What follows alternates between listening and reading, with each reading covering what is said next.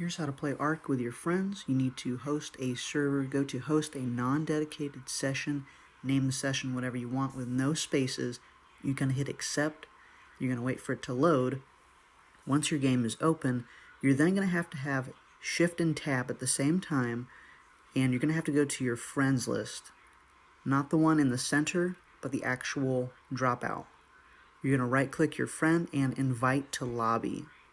Once you click that, your friend is going to get an invite at the bottom right of their screen. They have to hit Shift-Tab as well to open up another menu. It's going to have a play option, and they're going to click that. Now, my friend already had the game open, and so now we're back to my screen. He's jumping and also jumping in his screen as well. Thank you all so much for watching. This is how you play with your friends on Ark on Steam.